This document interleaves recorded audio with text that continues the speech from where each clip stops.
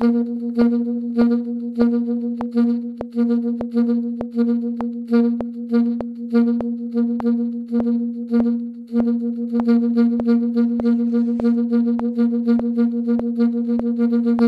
guys, and welcome to another episode. It is really nice to see your smiley faces, even though I'm just seeing the camera, but I know you're there. So thank you for being here again. And today I want to talk to you about how to use this little guy, the metronome.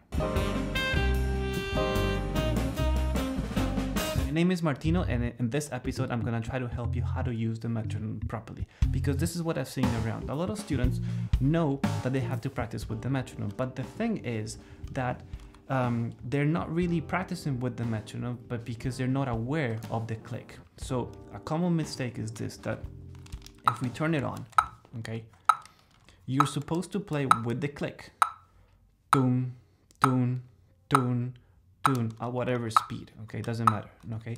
What happens though, instead of playing with the click, you play off the click, you go doon, doon, doon, doon, where you're actually supposed to be with the click. So if this happens to you, we're gonna fix it super quickly in a very simple exercise in under 3 minutes. So you ready? Let's do it. Let's start the clock at 3 minutes now.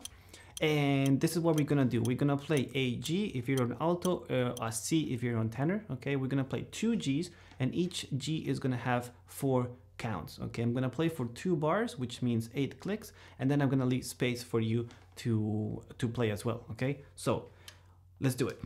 Ready? 1, 2, 3, 4.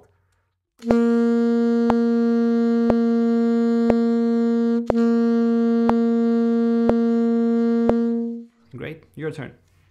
1, 2, 3, and go. And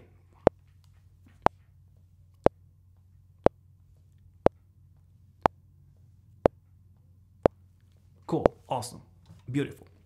Now, same thing, still the G, okay, but still this time we're gonna hold it for 3 beats, okay? Let's do it. 1, 2, 3.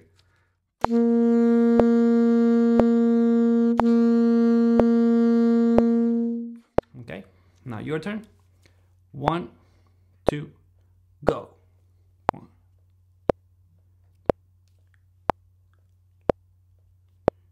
Awesome, cool stuff, okay? Next, same thing, hold the G, but this time for only 2 clicks. See where I'm going with this, okay? Let's do it. 1, 2, 1, and 2.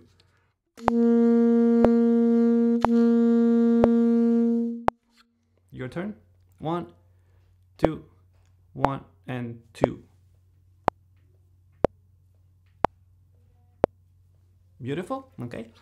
Now, 1 note per click, okay?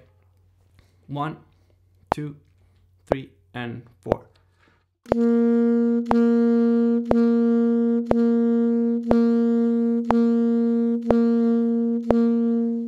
1, 2, 3, and go.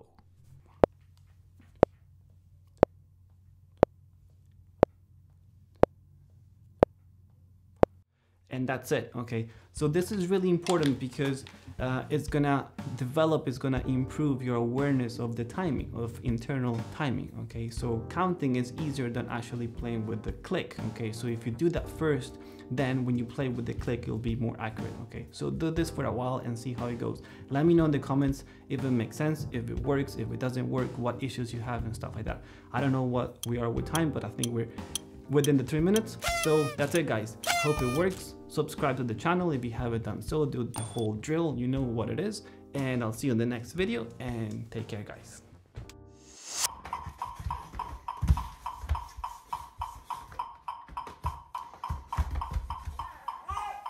And before you go, don't forget to do something, but I forgot what it was. Give me a second. And don't forget, you can join our saxophone performance classes on Patreon, and also if you need any information about lessons, you can email me at martino@londonsaxophoneschool.com, or just go in the description below and you'll see a bunch of contact details in there. Take care.